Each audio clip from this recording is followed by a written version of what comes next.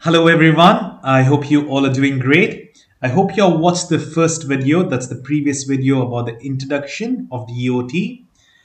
And now we begin with the first part and the first topic here. It is about estimating an arc length of a given question. Again, a quick reminder that the first part is question 1 to 15 and these will be in MCQs where you'll have 4 options. So I will stick to the shortcut methods over here. Here in this particular problem, we have been asked to find the arc length depending on n equals 4 or n equals 8, or you can find it larger n's. Now the most easiest way for this is finding it with the integral formula. You will come to learn about integrals in the next term, but if you recall this, if you just remember this formula, it is more than enough because you can use calculator and directly solve it. Now, there are few things to be noted in this formula. That's this f dash. So the given function will be f of x. That will be given to you. You need to derive this function and then you will get f dash of x. May it be trigonometry or polynomial, you must use the laws, say for example, power rule or trigonometry rules, and then derive it. And this a and b will be given, it's always ascending order, say the range is x less than or equal to 1. Then now here this will be the a value and then this will be the b value. It starts the interval where it's given. So that's it. That's the only three things you need to know. The derivative needs to be found out. A and b, substitute in this formula and you will get the answer all the time. You will learn more about this in the next term. Now let us look into the formula, look into the problems and solve. Please remember this formula. Try to remember it thoroughly. Now just look over here. Integral AB square root 1 plus f dash of x all squared. The derivative is only squared. Don't extend the square. It's only for the f dash of x term. Now imagine the problem is like this. We need to use our calculators for this. But before that, let's derive the functions. What is given to us? F of x, right? What is the derivative? F dash of x. That will be, since it's cos, negative sign will start and then it is sin x. That's it. Here a value is given as 0, b value is given over here. The formula for arc length is given as integral a to b square root 1 plus, sorry, it's not a square root again, it's square f dash of x the whole square dx term, nothing, we don't touch it because that will be already there. Whenever you're taking an integral, this is naturally there. You will learn more about this in the next term. For now, just remember this formula. Use your calculator.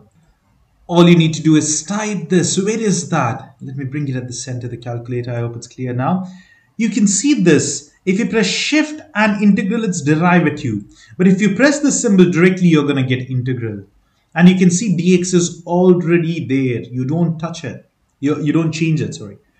Now, all you do is put the square root symbol. 1 plus, what is f dash of x? It's most important to use a bracket here. Now it's negative sine x, right? Negative sine, use alpha x, close the bracket once, that is for x. And now one more time because you open the bracket. Remember there are two brackets. And now press the square. And now what is the a value? A value is 0, b value is over here pi. Now we know that whenever we use sine, we need to change this more to radian because it's in pi terms, that's radian terms. Shift more and 4 and now press equal to, you will get the answer. That is, what just happened? 1 minute.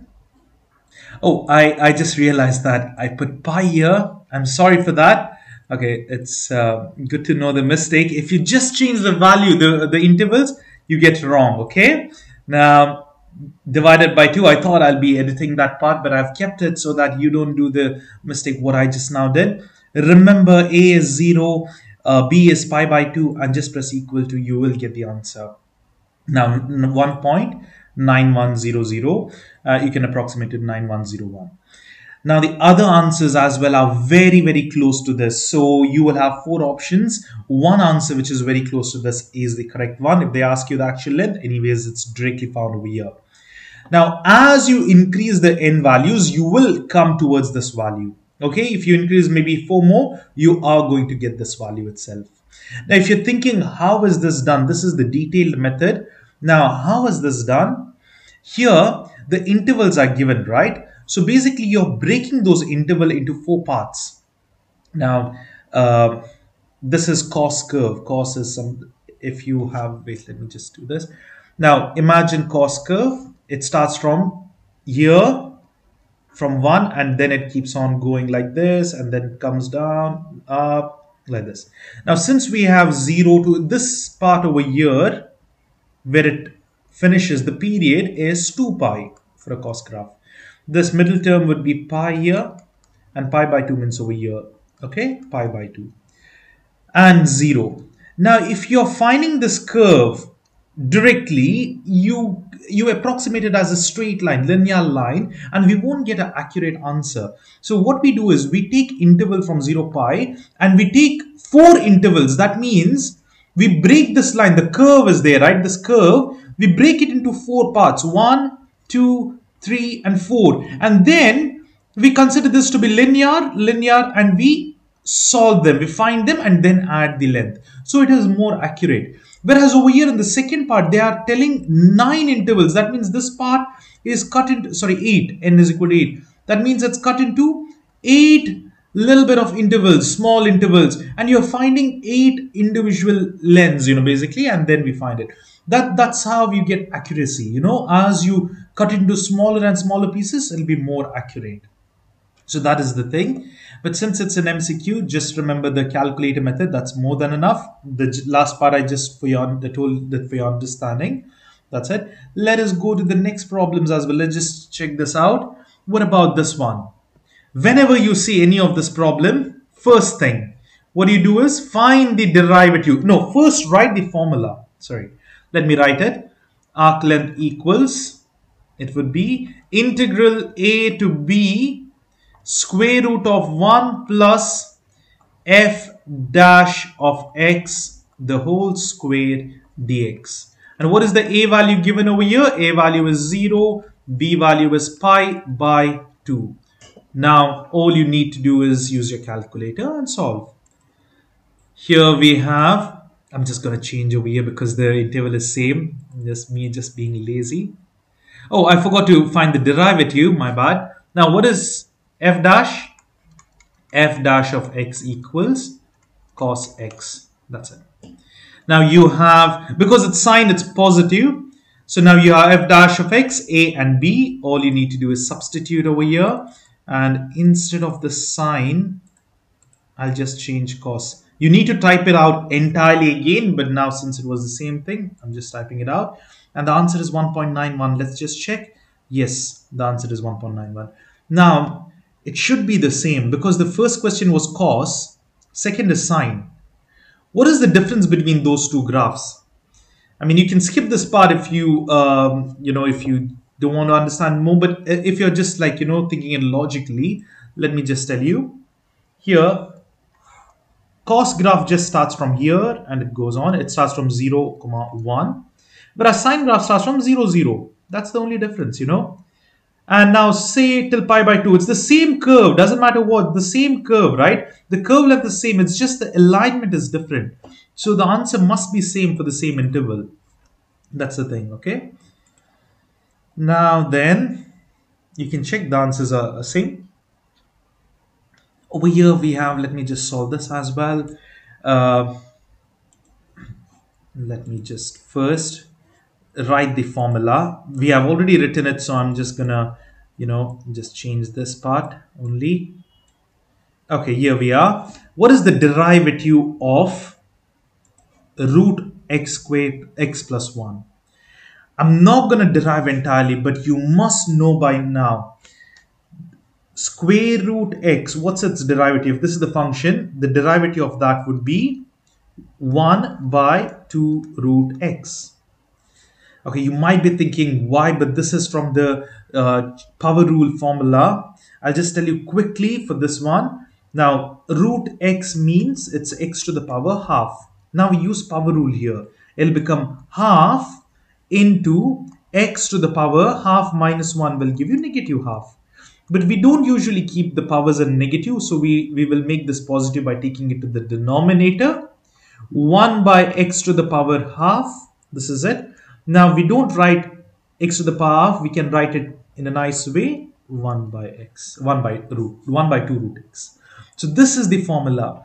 But you do not need to solve it every now and then for root x. Just remember this is the formula. 1 by 2 root x. So if you remember so much, you can directly substitute this. Now here look. What is the formula? What is inside the square root? Instead of x, we have x plus 1. That's fine. Just relate this 1 by 2 instead of root x, write x plus 1. And then it's a chain rule. You need to derive this. But look, when you derive this, it's going to be 1. So it's same, you know. What is derivation of x plus 1? It's just 1. So you can apply chain rule, but it'll be 1 itself. So you can leave it. Now, this would be the answer. Here, we know for root x, it is how much? For root x, it is 1 by 2 root x. But now we don't have root x, we have root x plus 1. So whatever was there instead of x, put that one. Chain rule applies here, but since it is just x, it'll be 1, and 1 is, this constant is 0. So this is it. This would be your answer for derivative. Let me just erase this. I hope that is clear. Now, so here I will just write that is the f dash of x term. Now, what is a value? A value is 0, b value is 3. Now, all you need to do is substitute in the calculator. Let me just clear it off everything. Now, it's better to clear your calculator regularly, because in some cases I have noticed with my students, though they substitute everything, they won't get the answer correctly when they are using this x terms. So just clear your calculator by pressing shift 9 3 equal AC now and then, so that you won't get any error. So here now, this is the formula: integral square root 1 plus, what about f dash of x? It is 1 divided by 2 root alpha x plus 1, close the bracket, square, and now we need to put over here 0 to 3, and that is it. That's the answer. Did I miss anything? I think so. That's it, right? Yeah. Okay, the answer must be 3.168. Yeah, that's correct. So it's almost very, very close. It's almost the same answer. So yeah, here you just simplify and you take the round it off to 3 digits. So this is how you solve it. You can stop watching this video now and solve other problems by yourselves, but I'll be solving them anyways. I will solve them in detail, just if you have any doubts. But if you're confident enough, if you understood the topic, just use the formula by yourself. This is the formula. Just use it and solve it up. Okay. Let me do this one as well. But I highly encourage you to solve it by yourself by now, from now. Here we have f of x as 1 by x. Now again, remember, if f of x is 1 by x, how do we solve it? Now what I'll do is I will show you in detail how we get the formula, but then try to remember the formula directly. See, in my mind, it's already ingrained that 1 by x is minus 1 by x squared, right? Yeah, 1 by x squared. But anyways, let's prove this. You know this is the 1 by x. How do you derive it? Is basically bring this x to the numerator. It will be x to the power minus 1. Sorry, this is not dash. Wait, let me just write it over here. This f of x can be written as x to the power minus 1. Now, use power rule here. Minus 1 will be brought down. X to the power minus 1 minus 1. You will be getting negative, because minus 1 means negative sign, negative x to the power minus 2. But now I told you, right, we generally don't we try to make all the powers exponents positive. So what we do is negative 1 by x squared. Now it's positive. That's it. That's the derivative. So you do not need to do this all the time. Whenever you see 1 by x just write the derivative negative 1 by x squared. Now instead of x you had away x plus 1, then this would be negative 1 by x plus 1 the whole square. That's it. I hope this is clear. Now the answer for the derivative over here is negative 1 by x squared. Let me just clear the other things. So it's very important for you to remember this. It will save a lot of time in the exam, you know. So f dash of x. What is a value? 1. B value is 2. Now just substitute everything in the calculator. I will just rewrite. I'll just change this over here, you know, because you know how to write this, right? The same thing we have done a while ago. Here, I will change this all to alpha x squared. And this is negative sign over here. And what about the intervals? The upper interval is 2 and the lower interval is 1. And there you go. This would be the answer. Let's see. Yes, that's the answer. So this is how we basically solve it. You can see 1.32 and it's approximated instead of 0 as 1. Okay, we have 2 more problems. I'll quickly do them. But right now, I would highly encourage you all to solve them by yourselves. Here, I'll write the formula afresh. It will be arc length, that's equal to integral a to b square root 1 plus f dash of x the whole square dx. Dx term will always be there in the calculator directly. Now let's find f dash of x from the given. It'll be 2x plus 1 becomes 0. This is the a value, b value. Substitute in the calculator. All you need to do is use this symbol here, integral symbol, and use the square root 1 plus. This much is constant. It will be the same for everything. Now here, what is f dash of x? It is 2x. 2 alpha x, close the bracket, square it. And the interval is from -2 to +2. That's the answer, 9.29. Sorry, 9.29. And another problem here, the same thing. Let's derive it. A value is -1, B value is +1. Formula is the same. What is the derivation over here? F dash of x will be 3x squared plus 0. So I'm not going to write plus 0 again and again. Use the calculator here. It's okay, I'll write it afresh again. Integral symbol here. Square root 1 plus, open the bracket, 3 alpha x squared. Close the bracket and square it out again. The interval starts from -1 to +1. That's the answer. Make sure everything, the interval, all this is clear, properly written, because if you do the wrong intervals, you're going to get wrong answer. I'll just show you. It's just going to, now if I flip this, instead of minus to plus and plus to minus, I'm going to get negative answer. Say this is wrong, okay? Now you must remember this was lower limit first, then the upper limit, that's the greater number, and it is 3.0957, and that's the answer. So this is how you solve the first topic. I hope it is clear. That was about estimating the arc length of a given function, easy one using the formula. See you all in the next topic. Bye-bye for now.